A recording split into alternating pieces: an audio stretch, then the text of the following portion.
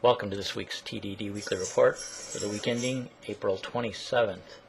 First up, this was sent in to me by my friend Bangalore Babel, and this is I actually got two of these sent in, two different internal combustion engines, but both based on opposed piston design. This first one is opposed piston, opposed cylinder design, and this is from engineeringtv.com. Yeah, engineeringtv.com.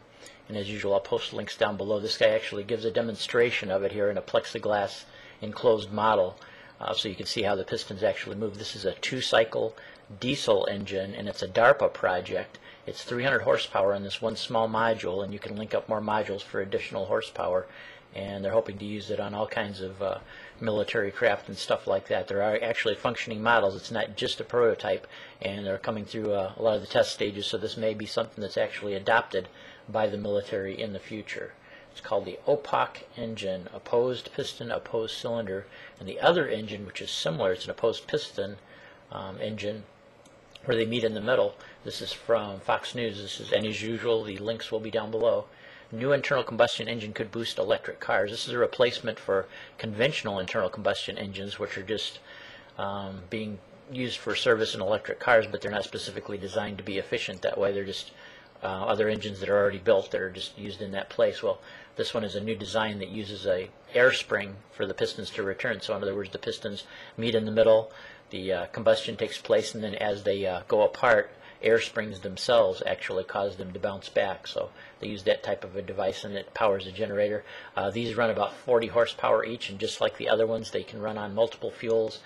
They can run, you can stack the modules too and get more horsepower out of them if you need that particular extra horsepower. So this is kind of cool too. It's maybe a little bit more life left in the internal combustion engine, although as you know, for me, I'm all for getting off the internal combustion engine and getting into fully electric as soon as possible, but this may breathe a little bit more life into the internal combustion engine, and definitely for military use and for heavy duty uses. I mean, the internal combustion engine will be around for a very long time.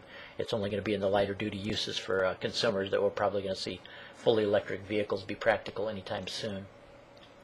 And next up, this is from, let me get the name of the video here, HDSportsterguy, and I contacted him about that. For some reason it came up in my recommendations. I didn't even know about him before, but he is an astrophotographer. I got permission to use a portion of his video, and I'm only going to show a small portion because I want you to go to his video and check it out. He does some very good astrophotography, and he talks about how he does it and the equipment he uses, so it makes it for very interesting. So check out just a small portion of this video before you watch the whole thing. Alright, so this first image is an image of our galaxy, basically. It's the central region of our galaxy. Some call it the central bulge, and you'll see in the image why it's like a bulge. It's pretty cool. You can make out a lot of the dust lanes. Of course, the stars, you can see some of the nebulas.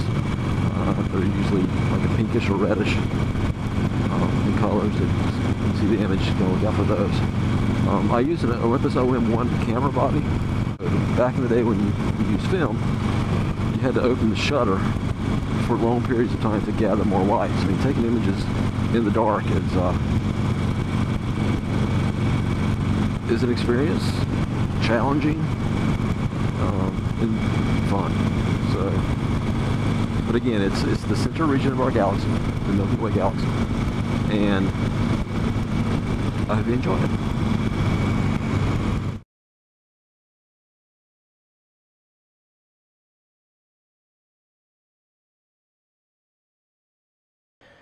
And next up, this is from Popular Science. I actually found this in my Popular Science magazine, and if you're not subscribed to it, one of the best values in a magazine, you could get about $1 an issue if you subscribe 2 years at a time. But this is at the, besides on the magazine, this is also at the popsci.com website. 2013 Invention Awards Cardboard Bike. This is from an Israeli engineer. I'll probably goof up the name, but it's Izar Gafini. He just kind of like me, he looked at the bamboo bikes and then looked at the prices they want for those bamboo bicycles, and man, they are expensive. So he decided as a design to design one out of cardboard. And he claims, now this part I'm not really kind of believing it's going to take place. He claims he can build these for $12 in material and sell them for $30. I don't think there's any on the market right now, and there's no immediate plans for a date of when they would be on the market, but I'm kind of skeptical of that. Looking over at this itself, you're going to have some metal bearings in here. Looks like the pedals are made of metal. You got the neck, the tubing, where that's going to have to be some kind of a bearing. You got the brakes set up. To me, I'm seeing about $24 worth of parts, even wholesale, and a final price of probably $50, if that. I mean, it may be even a little bit more than that, but that's my guess on it. But still, compared to the price of the Bamboo bikes, I think that's a pretty good deal. And then finally, I got something to show you guys here. This was sent to me. A few of you know about it. I let some people in on it, but my friend 54 Shadow sent me something. He's really into steampunk and retro gadgets, kind of like I am. Well, check this out, what he sent me. Now, this doesn't immediately look what you think it may be. It is an old antique camera from the late 30s, early 40s. I believe it's a Kodak Junior, that's what it's called. And yeah, it's a cool camera, but if you notice in back of it, let me turn it around here, it's got a wire sticking out. Reason being is because, I think I can get a shot up close enough here. Reason being is inside it is a webcam.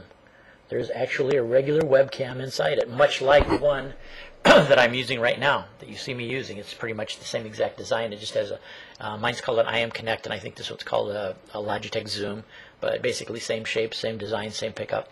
But yeah, and fully functional. I've tested it and tried it out, and it does work. I mean, the only thing is you do lose the audio because it's in the camera, so you won't be able to pick up any audio. But I don't typically use the audio from the webcams anyway. I mean, as you can see right here, I have my own microphone I'm using just for the better quality. So anyway, that's about it for this week, everybody. Take care. I will catch you next week.